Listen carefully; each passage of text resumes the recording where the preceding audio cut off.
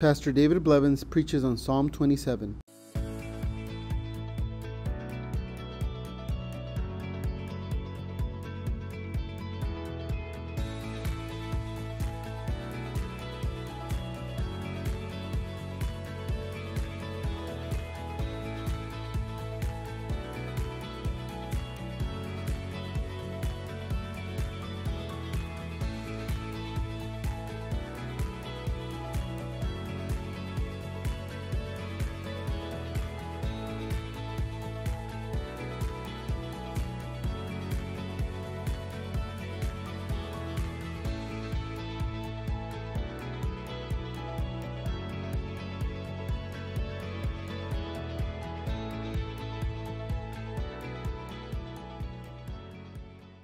Go ahead and open them to Psalm 27. Psalm 27.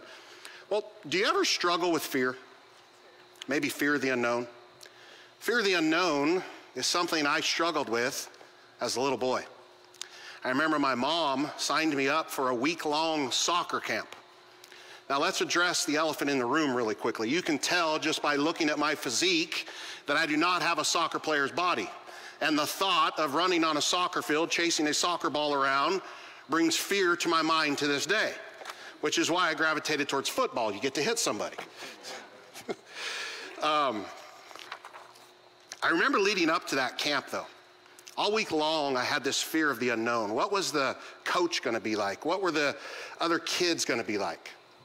My fear of the unknown was so paralyzing as a little boy that I remember driving to the soccer camp with my mom in the car, and I climbed in the back seat of the car and hid on the floorboard. That's where I was. In my adult life, my fear of the unknown did not leave me until I surrendered to the Lord. For 25 years, I felt the call on my life to preach God's word. And I never told a soul, not even Stacy. I've been preaching for 8 months, so you can do the math. You see, I wanted guarantees. I wanted to know that if I did X and Y, Z would happen. But the more I resisted God's call, the more frustration I felt. The desire to preach his word welled up into me to where it was almost unbearable. In a way, I felt like Jonah, who was called to speak the truth to a wicked and deceived people group. He knew what God wanted him to do, but God's plans didn't mesh with Jonah's plans. So he ran, hard and far, even to the point of asking sailors to throw him over into the ocean. That's where I was. I had so much fear, I lacked so much courage, that I would have been rather thrown into the ocean than surrender to God's call.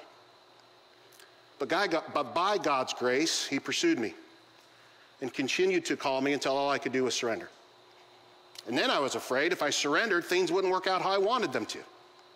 I wanted to know that I would see fruits from my efforts. So I asked God for reassurance. I asked him for guarantees. Instead, God asked me a question. He said, "Do you trust me?" God wanted me to put my trust in him and let go of our fears. Our fears are directed in so many areas of our lives, aren't they? Fear of the unknown, fear of sickness, disease, death, fear of people, fear of losing our jobs, fear of being misunderstood, fear of being criticized, fear of being rejected. But where do we go with those fears when a crisis hits? Where do we go when the going gets tough? Do we go to God? Do we pray in those situations? But more importantly, how do we pray in those situations? Sometimes we're not prepared to pray in a crisis, especially if that's the only time that we do pray. Our prayers turn into more prayers of panic than anything else. It's a very different attitude that David has in Psalm 27 today. In the psalm before us, we find a prayer of absolute trust and confidence in the midst of this trial. But back to my original question. What makes you afraid? Try not to be a tough guy or gal and say nothing makes me afraid. Be honest. Is it lack of money? Is it not knowing what the future holds? Is it health? Is it COVID? Is it the 2024 elections? Is it the direction our country's headed? Threat of war? What makes you afraid? The Bible has a lot to say about fear. In fact, some of Jesus' final words to his disciples or to take heart and not to be afraid. Additionally, there are several verses that encourage us not to fear. Here are just a few. Isaiah 41:10, so do not fear, for I am with you. Do not be dismayed, for I am your God. I will strengthen you and help you. I will uphold you with my righteous right hand. My favorite one, 2 Timothy 1:7, for God gave us a spirit not of fear, but of power, love, and self-control. And one I'm sure we're all familiar with, Psalm 23:4. Even though I walk through the darkest valley, I will fear no evil, for you are with me. Your staff and your rod, they comfort me. Well, in my studies of the Psalms this summer, I came to the conclusion that David really struggled with fear. But he teaches us in Psalm 27 how to handle this fear. And so this is how I've divided Psalm 27 up. Verses 1 through 3, it's all about seeking the Lord by faith. Verses 4 through 6, it's about seeking the Lord by focusing on him. Verses 7 through 12, it's about seeking the Lord through a heartfelt prayer, which we're going to get in depth about. And verses 13 and 14, to seek the Lord by waiting on him. Waiting? I'll explain that in further detail. David really struggled with fear. As a young man, Saul tried to kill him. Then he became king himself, and David's enemies were out to destroy him.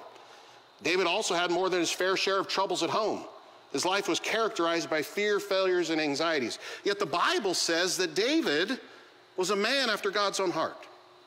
In this psalm, David writes of his own fears and gives us great instructions on how we can manage our fears. Beginning in verse 1, David says, the Lord is my light and my salvation. Whom shall I fear? The Lord is my stronghold of my life. Whom shall I be afraid of? Now, for those of you that don't know, it should be pointed out that anytime you see the word Lord in all capitalizations, like it is in your Bible or on the screen here, that is referring to the Hebrew translation of Yahweh. They're basically saying Yahweh, the Lord. When David says the Lord, he is not talking about some far unknown God. He is talking about the one true God, the God of Israel, the God who so desires a personal relationship with us. He has given us his personal name, Yahweh, the same name that he gives Moses in Exodus 3. Moses said to God, suppose I go to the Israelites and say to them, the God of your fathers has sent me to you. And they ask me, what is his name? Then what shall I tell them? God said to Moses, I am who I am. This is what you are to say, Israelites. I am has sent me to you. God said to Moses, say to the Israelites, the Lord, Yahweh, the God of your fathers, the God of Abraham, the God of Isaac, the God of Jacob has sent me to you. This is my name forever, the name you shall call me from generation to generation. David says Yahweh, the one true God, the God of Abraham, the God of Isaac, the God of Jacob. That God, he is my light, my salvation, and my stronghold. Now you notice in verse 1, David mentions three things that the Lord is to him. David says, the Lord is my light, my salvation, and my stronghold. One component of light is that what? It gives us direction. As king of Israel, David would need divine guidance and direction. We may not be kings or queens, but we too need direction in our life. The world is a dark place, and at times darkness can be consuming and overwhelming. Fear and anxiety can paralyze us. We don't know what to do next. When we're afraid, what next step do we take? What we need is light. And God is our light and our direction. The word salvation here is referring to deliverance. David needs deliverance from whatever crisis is causing him to fear and to be anxious. How many times has God delivered us from heartache and turmoil and fear and anxiety? How many times in my life have I cried out to the Lord, if you don't intervene, I'm not going to make it? But how many times have those situations been due to our own bad decisions? And we still ask God for help. And he came through again and again and again, giving us multiple chances. How many times has God been your light and your salvation? How many times has he been your direction and your deliverer? David says, Yahweh is my light and my salvation. And then he says he's my stronghold. Do you remember when you were a kid? Remember playing the game tag? Remember that? I think that's a game that covers all generations. Everybody plays tag. Remember, someone was always it? And what was its job? Its job was to chase you so that you could become it. Now, when I played that game, I was always it for some reason. My mom just said I was husky, that's why I wasn't fast. But I was always it. But in the vicinity of that game, you remember there was a place called home base? Remember you could run to home base? And when you got to home base, what did you call? I'm safe. You can't touch me. And as long as I stayed in contact with home base, it had to go where? Somewhere else. And I could stay at home base and be safe.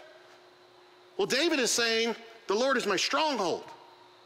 The Lord is his home base. As long as we stay in contact with the Lord, it has to go somewhere else. David says Yahweh is his home base. In the game of life, you can run to God, your stronghold, and once there, whatever is chasing you has to go somewhere else. As a stronghold, God is your defender, protecting you from all forms of it. Yahweh is our light and our salvation, our stronghold. God is our direction, our deliverer and defender. Therefore, because of all this, whom shall I fear? But what is causing David to be anxious? What's causing him to be anxious? Look with me to verses 2 and 3.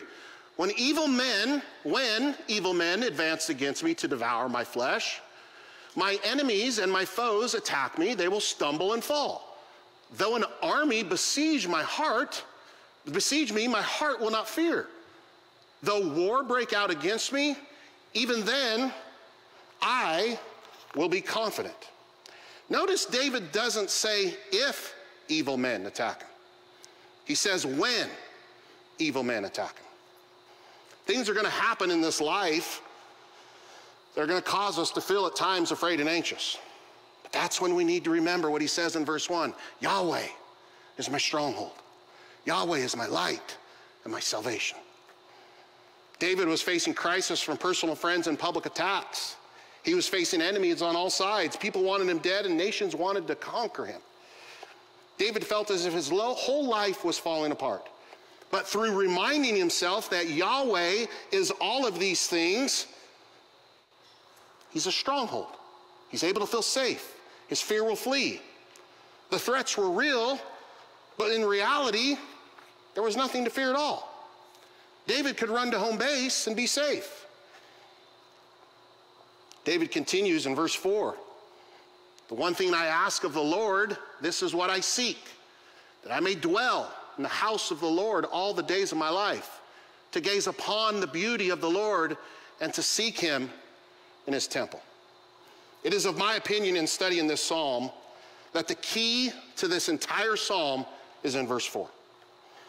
The one thing we must do, the key to maintaining our sanity when things around us are crumbling, is to seek the Lord. Since I've been in the ministry a whopping 8 months, one of the questions I've come to learn that people like to ask is, why does God allow bad things to happen? And I've learned quickly not to give a simple answer. I've learned through humility to say, I don't know at times. But the one thing I do know is that when those bad things happens, God wants us to seek him, not run from him. When faced with trials and tribulations, fears and anxieties, press harder into God. Don't pull away from God. To put it another way, when you're afraid, seek the Lord by focusing on him. Now, David uses us 3 words to describe what it means to focus on God.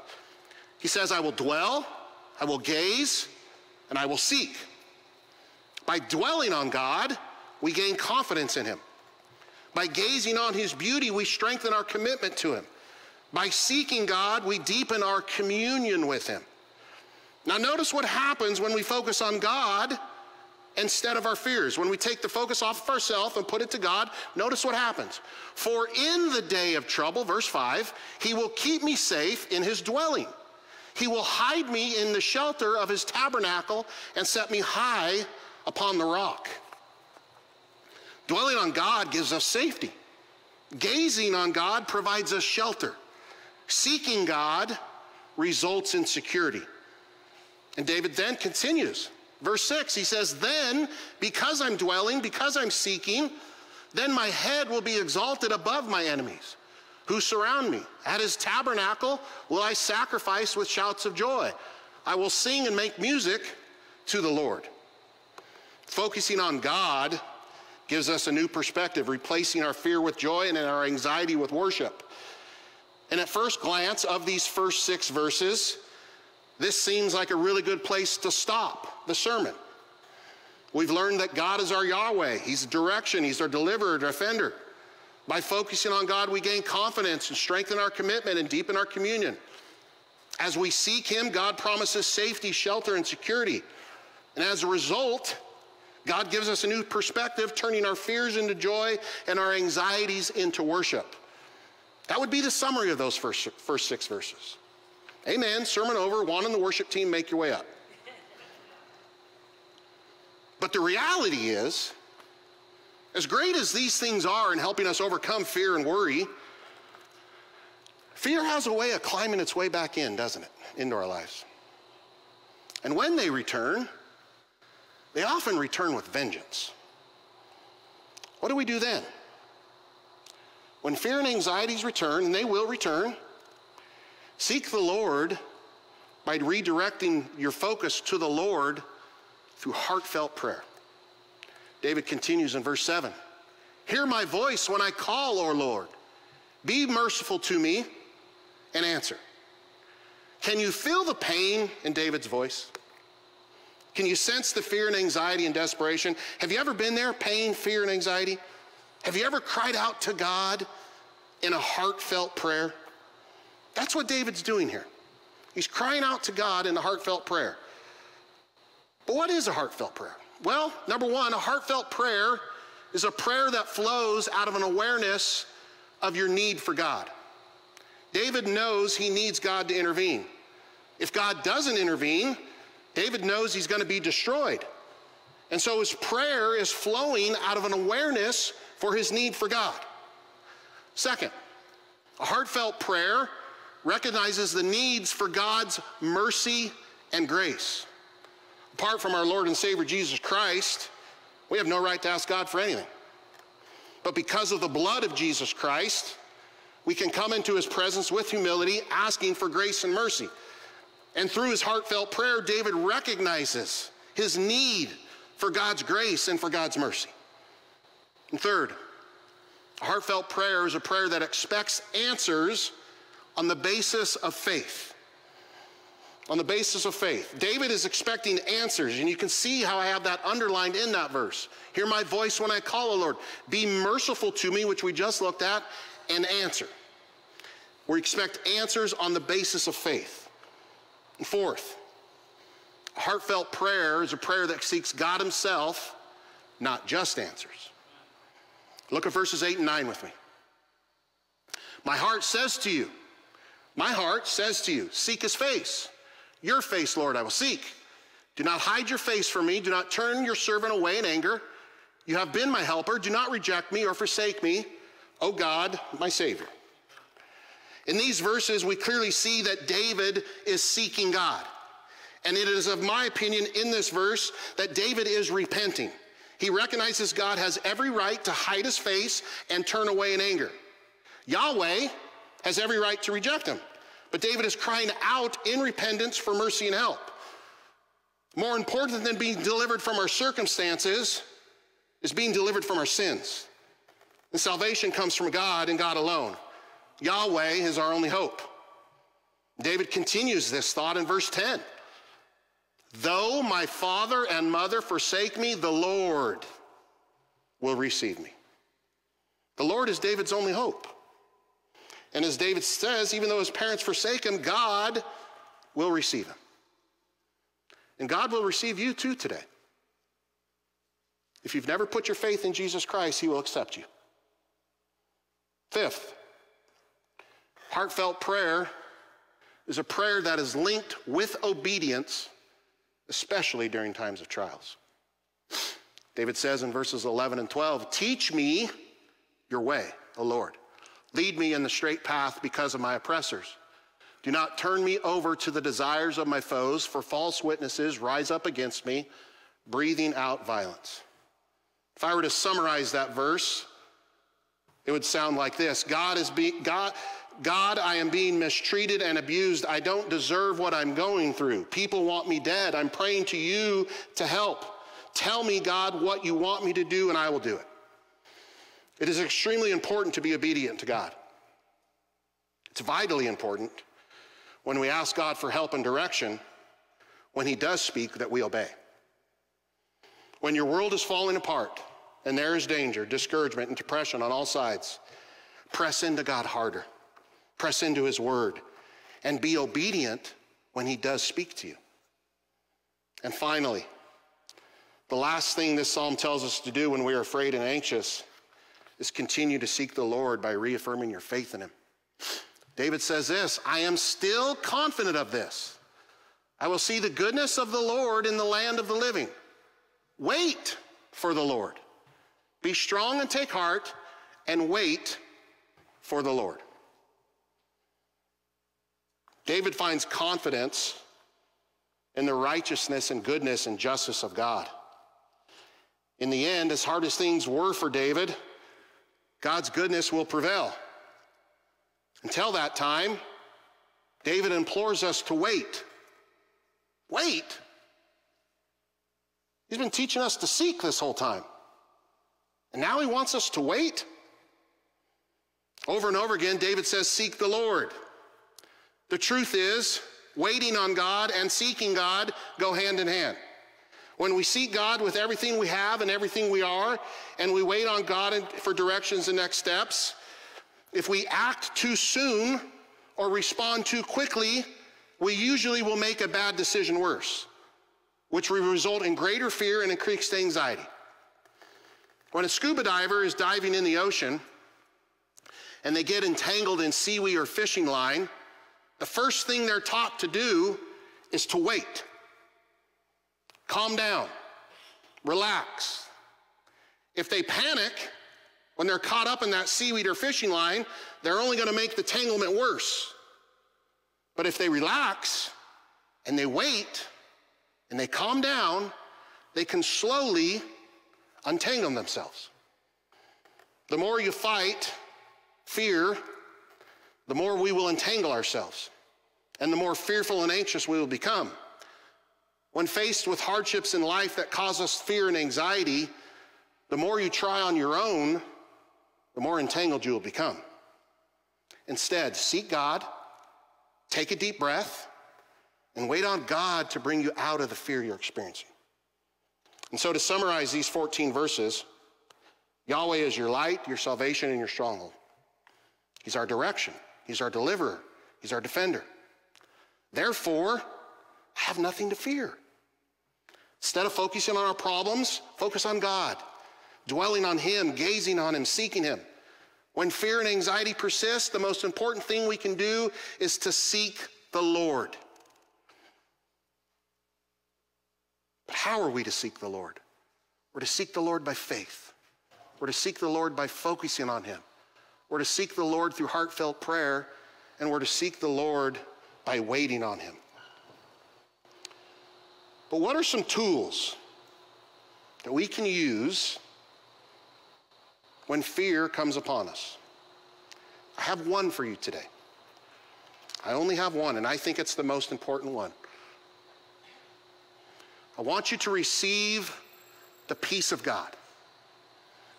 When I'm fearful, what am I not at within myself? I'm not at peace. Peace is the opposite of fear. So we want to receive the peace of God. Paul tells us in Philippians 6, my favorite verse, do not be anxious about anything, but through everything with prayer and petition, with thanksgiving, present your requests to God, and what happens? And the peace of God, which transcends all understanding, will guard your hearts and minds in Christ Jesus. So Paul is telling us, when I'm fearful, when I'm worried, what do I do in that situation? I pray. And when I pray, what happens? I receive the peace of God. Now, we looked at this verse when I spoke on depression, Psalm 142. This is also a very powerful verse for fear. So we can receive the peace of God when we go to God in prayer. But it gets better. Verse 9 says this, whatever you have learned or received or heard from me or seen in me, put it into practice. And the God of peace will be with you. So in 4 verses, Paul teaches us how to have peace. When I'm fearful and anxious and worried, I pray. And when I pray, I receive the peace of God. And then if I put all that into practice, the God of peace will be with me. And if the God of peace is with us, whom shall I fear? But I don't want to stop there. I want to go deeper today. I want to look at the peace Jesus has to offer. Jesus explicitly said that he could and would give peace. But the way he would give it would not be through the way the world gives it to us. Jesus says this, peace I live with you, my peace I give to you. I do not give to you as the world gives. Do not let your hearts be troubled. Do not be afraid. Throughout his life on earth, Jesus would often tell people he had just healed or helped to go in peace. This wasn't just his preacher-friendly way of saying goodbye. It was as an acknowledgement that something in what had just gone down between them and him gave this person a chance to walk away in peace. And Jesus seemed to prioritize this peace even over the physical healings he did, as though fixing their circumstances were not such a big deal. Somehow what was more important was the fact that they were now in harmony with God and they were able to walk away in peace. So what is it that got them there exactly? What is it that brought them this peace that they were able to leave in? We see it in one of my favorite stories of Mary Magdalene. She's at a dinner hosted by one of the Pharisees named Simon. And throughout Jesus' ministry, she had seen Jesus heal people and forgive him of his sins. And at this dinner, she's crying at Jesus' feet. She's crying. She takes her hair and she wipes Jesus' feet and then she anoints his feet with perfume. And as a result of this, Jesus says this, your faith has saved you. Go in peace. You see, it wasn't her actions of washing his feet that led to the forgiveness of her sins. It was her faith in him that saved her. And because of her faith in him, she was able to walk in peace. Her faith led to peace. Her faith in him ended her inner turmoil, which brought her peace. This kind of peace only comes when we respond and move and act and risk something for Jesus in a move of faith that shows we really believe he is the Messiah. Jesus hands out this peace to people who see him for what he is and accept him. The people who see Jesus like this don't just think nice thoughts about him. They stand up, they call out, they raise their hands, they push through the crowds and cry at his feet, recognizing his authority and ask for forgiveness. And because of this forgiveness, we can walk in peace. What would it look like today to come to Jesus in faith right now, wherever you are? Whatever circumstance you face. What if you made a bold move to say, I know who you are, Lord. You are the only one that can save me and forgive me of my sins and offer me peace. So back to my original question. What are you afraid of? I want to encourage you that God has an answer to all your fears. And the answer is to put your faith in Jesus Christ. Jesus is the answer to all our problems. There's a song written by Jeremy Camp titled The Answer. And I want to read it to you. Why do I want to read it to you? Because I do not have the gift that Pastor Josh and Pastor Jeff have of singing. So I'm going to read it. It reads like this. So many questions the world is reaching. So many hurting, so many lost. With all this thriving, who can we lean on? Creation's crying out from the dark. I know the answer to every question, the one solution to every fear. I know my helper and where he comes from, Jesus. He is the answer. He sees our sadness, he sees our sorrow, and in our weakness, he is strong.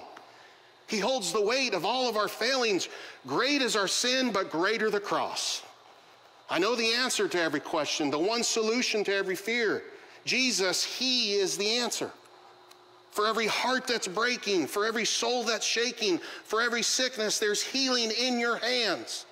Let every heart awaken to see that it's you who saves us. You are my help and the rock on which I stand. Jesus, you are the answer. Jesus is the answer to all our problems.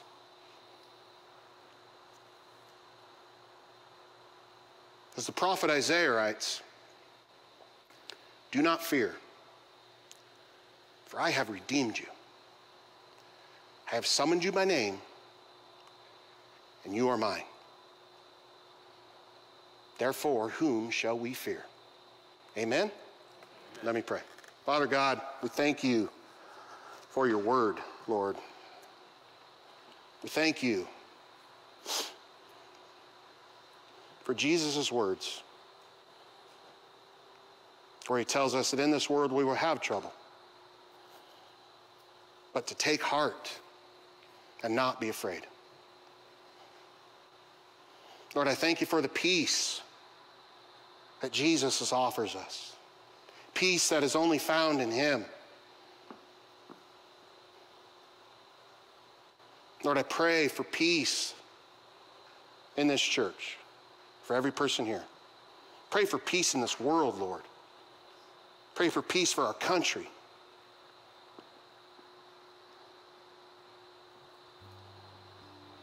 Lord, with you as our rock, with you as our Redeemer,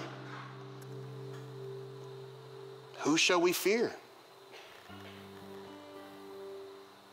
But we have to reach out to you.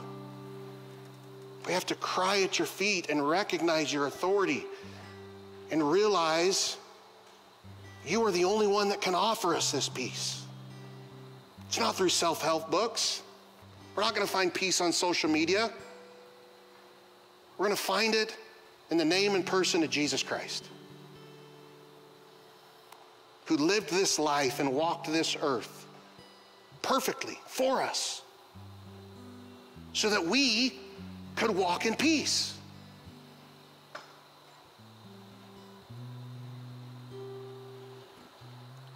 Lord, I pray for the families in this church who have lost loved ones recently. Lord, heal them, be with them, comfort them. Lord, I pray for the people in this church that are suffering from ailments or they're not able to get to church. Give them peace. Give them comfort. And give them hope through the name of Jesus Christ. Lord, we love you. I thank you for this day. Lord, as a church, we thank you for all the blessings you give us. Even the blessings we take for granted. But most importantly, the blessing of your Son, Jesus Christ. Lord, I pray for the potluck meal we're about to experience and receive.